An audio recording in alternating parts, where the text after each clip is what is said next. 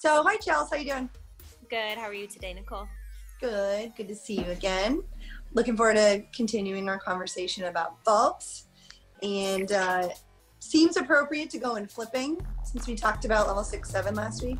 It's a good segue because, like we said last time, you know, that 6, 7 vault is 2/3 of the vaults anyway, and the deductions are exactly the same. So, would you mind running through, you know, what the deductions are from entry through to repulsion? From the beginning, we can take foot form, leg separation, knees bent, arch body, poor technique with that, like with the knees and stuff, in the first flight phase. And then when they're on the table, we can take shoulder angle, elbows bent, your leg form again, and then we can take height, distance, direction. So when it comes to the flip, you know, we've got tuck, pike, and I was going to say straddle. I've been doing preschool gymnastics with my kids for the last month. So we've got tuck, pike, and layout, and then obviously twisting. But when it comes to body position, those are the 3 choices. And they're just that. They are choices. And that's, you know, that's the first big separator once we start flipping is what is the shape and what is the body position, and then how well are you doing the body position. You know, starting with the tuck, I would say some of the things that I see are a lot of times actually insufficient tuck. And then with the pike, same thing. It's got to be a clear pike. And then our big one is the layout. You know, starting with the tuck though, they can get into a nice tuck position and it's clean. Fantastic. What do you notice a lot that's happening at the end of that tuck? Well, if it's not a super strong vault, they're staying in the tuck too long. They're not opening before they land, and then you land with your chest down. I mean, they're a result of not getting the right angle in your block and getting enough height.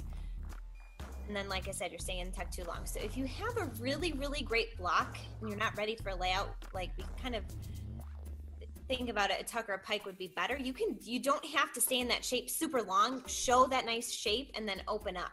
So that would be the goal. Yeah. And that's 3/10. That lack of openness, 3/10. That's huge. And then it snowballs. Like we were talking about the snowball effect last week when we were talking about 6, 7 vault. It snowballs. You don't open up out of that tuck, well, then your chest is going to be down when you land. So you've got the up to 3 for lack of open, which is probably because you weren't high enough.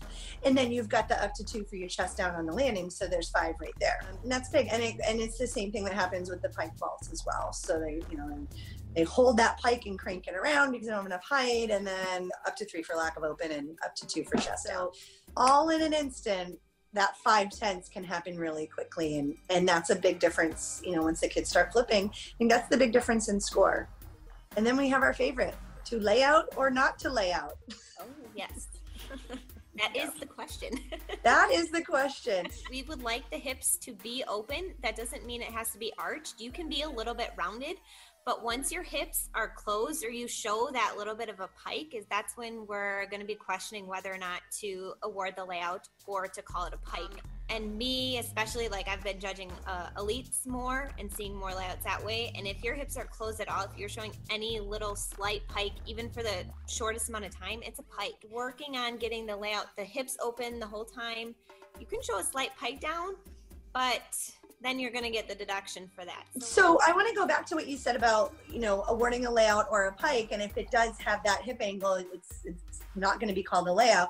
So the start value will drop. But then on top of that, now, yes, it's a pike, but it's not piked enough. So now you have a body position deduction of insufficient pike. So there's a lot of things that happen when the attempt to a layout happens and it's not quite laid out. Exactly. If it's almost there, it's not enough pike. Even if we call it a pike, you're going to get that for insufficient pike. Yep. So that's a really tricky one. And it happens a lot. And then, you know, just strategically thinking, you go, okay, if you're high enough to do that open of a pike, then why not do a nice, clean, sufficient pike and open up out of it? Because now you're beating others who are not opening up at the end. So use that ability to go up in the air and almost lay out and just go pike open, because we don't see that very often. You know, that vault is going to score higher than an attempt at a layout that then pikes down and has body position issues. Exactly. Do you notice anything with the body position and twisting that you want to talk about? You know, for 10, we do see twisting vaults, but I know you've got a lot more experience and have seen a lot more of those. It depends. There's some form issues that go in with the twisting because some people start to twist right off the table, then you're getting in a little more bend, your legs crossed. That was my next favorite. Lots of legs crossing. And generally when your legs are crossed, your knees are soft. So you're getting both of those added into that equation.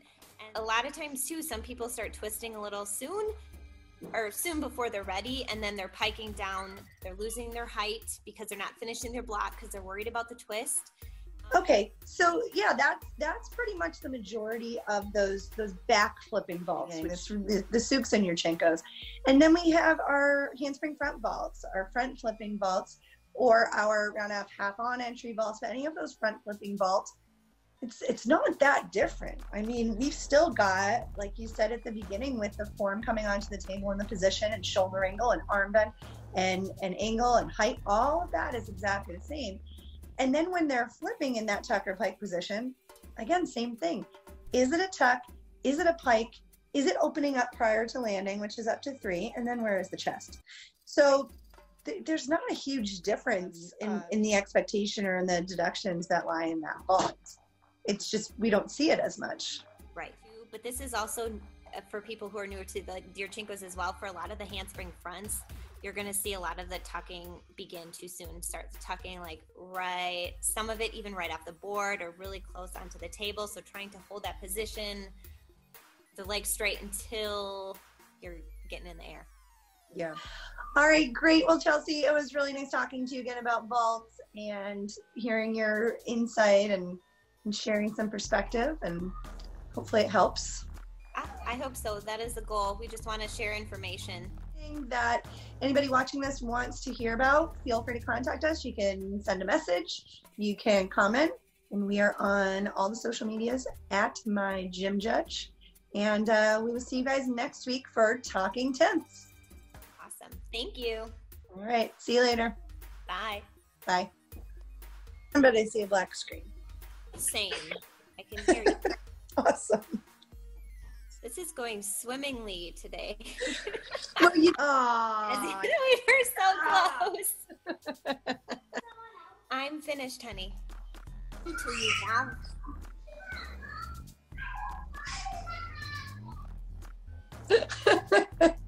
We can do this. We can do this. You have height. So hold on a second. Sorry. Okay, I'm going to say that again.